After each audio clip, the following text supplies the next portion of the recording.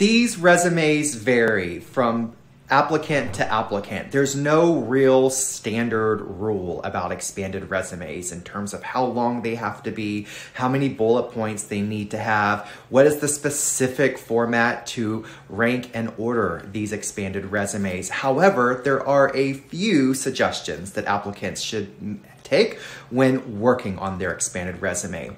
And essentially, 3 to 5 pages is typically how long an expanded resume can be. But you can have a really awesome expanded resume even if it's just a 2-pager. The most important thing to the University of Texas is that you have spent time in the field of study that you're going to apply to and that you're able to demonstrate leadership as well. So don't worry if your expanded resume is not pages upon pages, you still have a fighting chance to be on the 40 acres.